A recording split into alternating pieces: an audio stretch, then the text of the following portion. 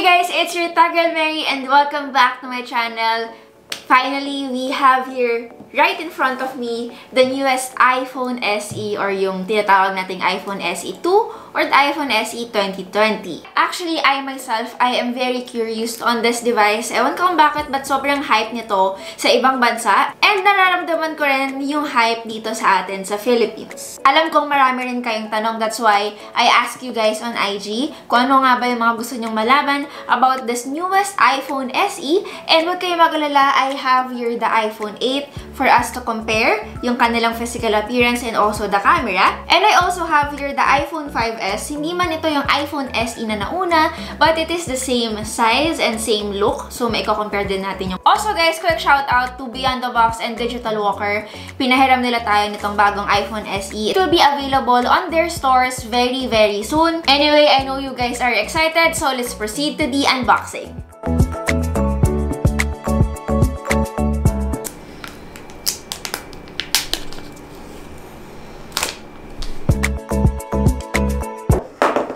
Designed by Apple California. We have some paperworks, Apple stickers, at syempre yung ating panundot, the SIM ejector tool. And the phone itself. We have a 5-watt charging brick, we have the earphones, and of course, yung ating lightning cable. As you can see guys, the color that I have is yung black. Again, it is available in product red and of course, white.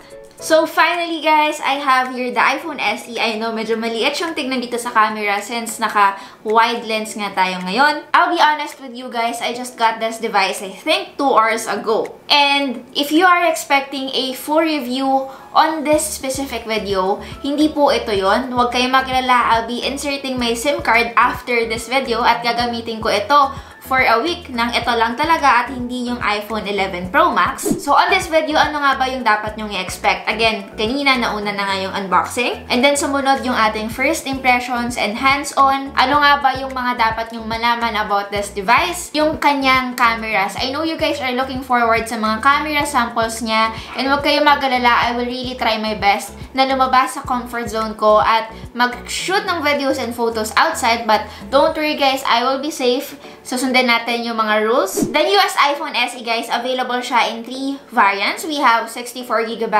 128GB, and 256. Yung meron ako na unit ngayon is 128GB. Okay guys, on my right hand, buti na lang I still have here the iPhone 8. And again, ito nga yung bagong iPhone SE 2020 on my left. Ang makikita nyo lang na difference sa kanila, unang-una yung ating Apple logo. Dito sa iPhone 8, nasa bandang ibabaw siya. And then for the iPhone SE 2, nasa gitna na yung ating Apple logo. And then another thing na manonotice nyo, yung ating iPhone na text, meron pa rin tayo sa iPhone 8. But with the newest iPhone SE, wala na tayong kahit na anong text sa likod niya. Kung hindi, again, yung Apple logo lang niya, yung camera niya, and of course, the flash. So obviously guys, for the design, sinusundan niya na talaga yung iPhone 11 series wherein, again, the logo is at the center and no more text sa likod. But of course, except this one, kasi nga itong iPhone 11 na to is the product red, so may nakalagay talaga lagi na product red. So if you will be getting the product red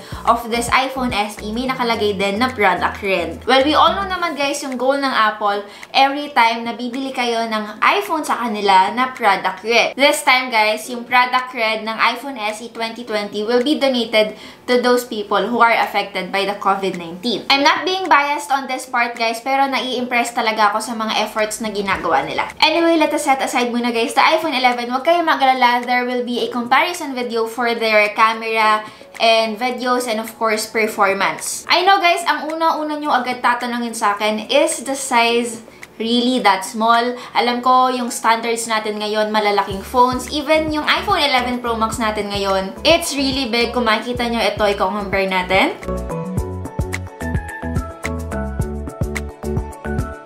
We have the Oppo Find X2 Pro or even for a mid-range device na Huawei Nova 7i. But alam nyo, I'm happy that they didn't went back sa size ng iPhone SE na unang lumabas. Again, ganito po ang size ng iPhone SE. And again, they went for the display size and design of an iPhone 8. Honestly, at first guys, medyo parang sketchy siya para sa akin kasi sabi ko sa sarili ko, It's too small. I'm so used to big smartphones na malalaki yung displays since mas mahilig nga akong manood ng mga Netflix, YouTube videos. But then, nung nahawakan ko na siya and then nung kinuha ko ulit yung iPhone 8, I actually really like it. Refreshing and masarap sa feeling humawak ng ganitong size ng smartphone ulit. Hindi siya mabigat and medyo manipis lang siya. Again, para specific tayo, it has 4.7 inches Retina display na merong 720 pixels resolution. By the way guys, bago ko makalimutan, glass back po ito. So it means wireless charging na siya. And meron din po siyang IP67,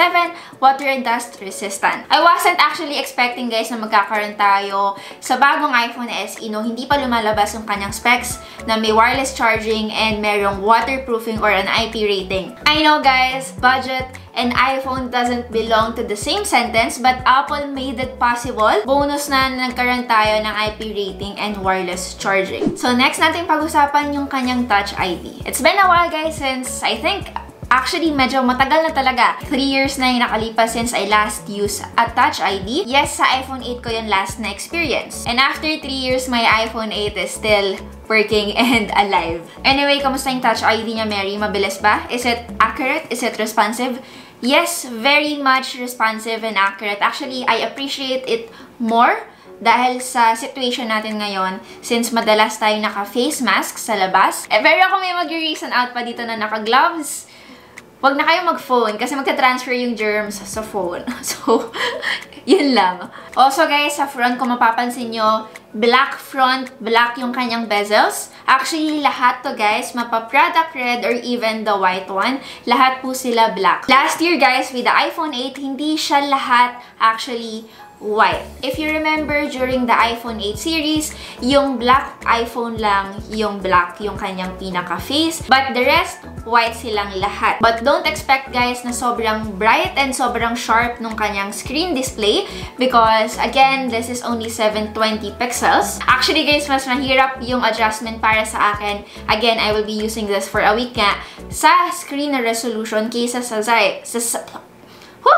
kaysa sa size. Mas nag-worry ako na mas maninibago ko sa, again, sa kanyang display kaysa doon sa size niya. And again, A13 Bionic chip. Ito yung bago sa kanya. New chipset. Ito yung chipset na ginamit sa iPhone 11 series. But again, same body with the iPhone 8. So, kamusta yung kanyang performance? Ganun ba siya kaganda katulad ng iPhone 11, iPhone 11 Pro Max? I will leave you guys hanging. I will be answering that question on our full review video. And then, kamusta rin yung kanyang battery life? Hindi ko pa rin siya masasagot as of now. But imagine nyo na lang guys, an A13 Bionic chip, a very powerful processor, powering a 4.7 inches display. How efficient will that be? Pero nung nakita ko guys yung capabilities ng cameras and video recording nitong iPhone SE 2020, I'm really impressed. We can actually still shoot 4K at 30 frames per second and even 4K at 60 FPS for the rear camera. Meron din siya actually na tinatawag na Cinematic Video Stabilization. Tutulungan niya kayo guys mag-shoot ng better front-facing videos. Actually guys, magagawa niyo pa rin naman sa cameras dito yung mga ginagawa niyo ng madalas sa mga higher-end phones ng iPhone, but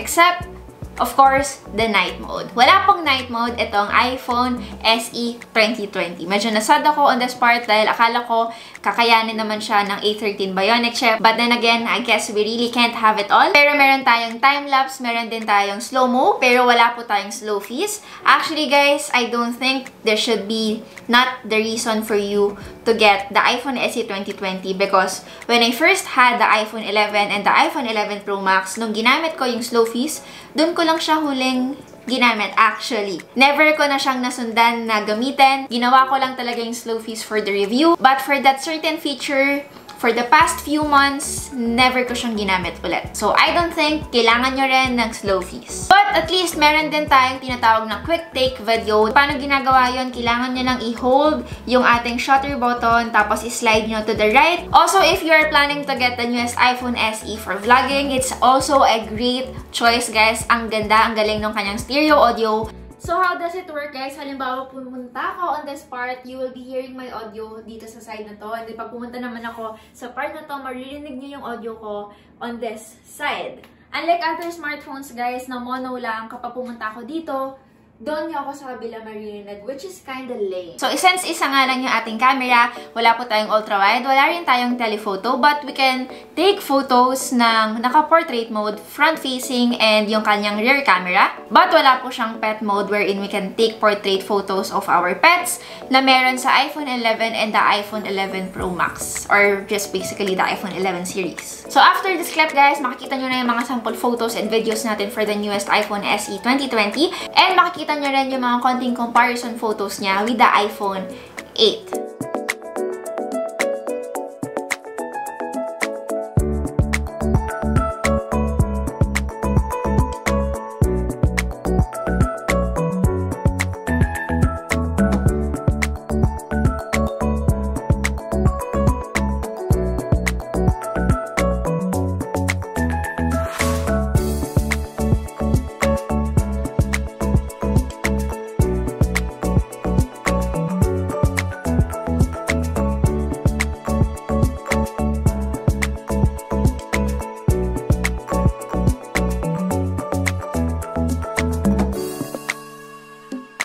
Now, I did ask you guys on my IG stories and sa Twitter kung ano nga ba yung mga gusto nyong malaman for the iPhone SE, and I'll be answering them.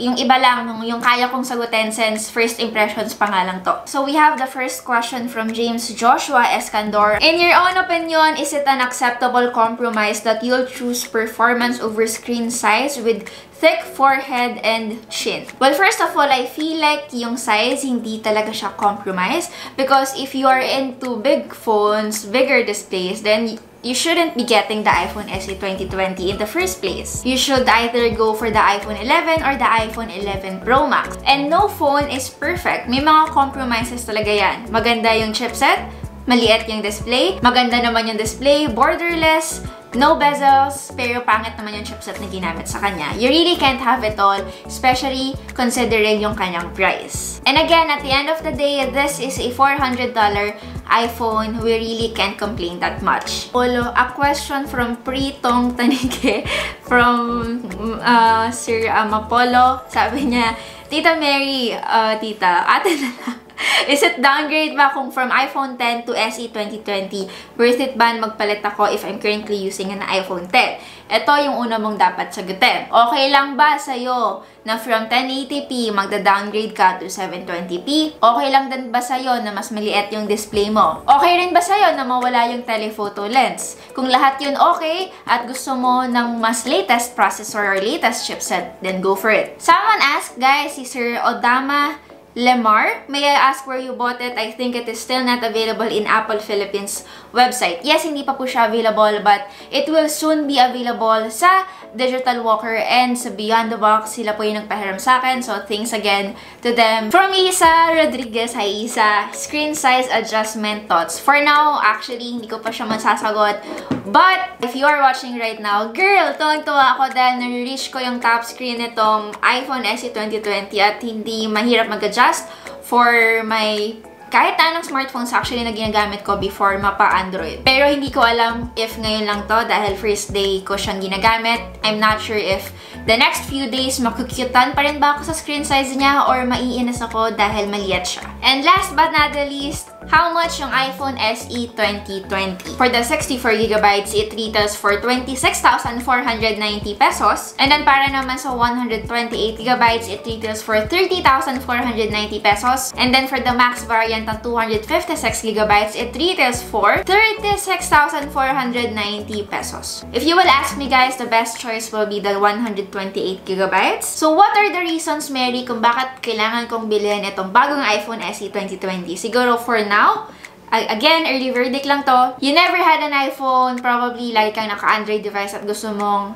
you know, lumipat at mag-iOS. I think iPhone SE 2020 is a great device to consider first. Pangalawa, meron kang sobrang lumang iPhone like the iPhone 6 or the iPhone 7. Third, iOS user ka at gusto mo ng secondary device pero ayaw mong mag-Android at gusto mo cheaper than your flagship device. Halimbawa, naka-iPhone 11 Pro Max ka, then this is also a great choice. Last but not the least, you like a device na older technology, small display, pero maganda ang chipset. Reason for you not to buy Ito, actually, 3 lang naman to. Pwedeng kabibili mo lang ng iPhone 8. Medyo nakakalungkot to. Masakit to para sa inyo, pero pasensya na.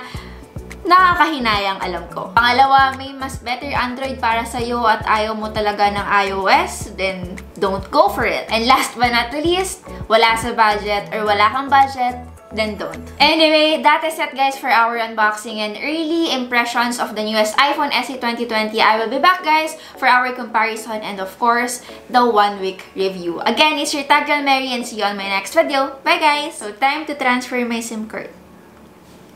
The hell? Hirap pagpasmado. Help! Paano mo na-bend? Pasmado yung kamay ko eh. So, this used to be the SIM card on my iPhone 11 Pro Max. Ita-transfer ko siya dito sa iPhone SE 2020.